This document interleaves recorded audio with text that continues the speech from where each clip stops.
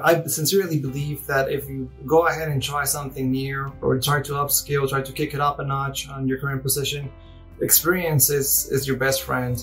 So I'm Miguel, and I'm a product owner currently working for Thermo Fisher Scientific. With Simplilearn, one of my colleagues recommended me, hey, you should go ahead and try to be certified. And Simplilearn is a good tool to do that. You have the option to go online. The course is really complete. It should definitely help you out. I went ahead and I subscribed to the course via Simplilearn, the PMI-ACP.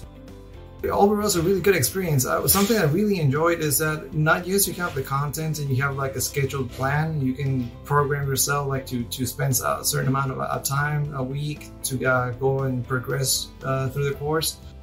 But you can keep the information for a lifetime. And that's really helpful for me. And with that, I was able to study at my own pace. And I was able to find success in my first go. And my first exam take, I was able to pass it. But since I've taken my PMI certification course and subsequent certification, I've seen a lot of differences, like before and after. One example that I can come up with is like other people, not just inside the company, from outside the company, try to hear more about what you say. On our teams, we have requirements that come directly from different stakeholders and different markets too. Even though it's the same product, different customers have different implementations of that product. So the requirements do change, and we have a complex environment where we need to adapt ourselves to deliver the most value possible. So following Agile really helps on that.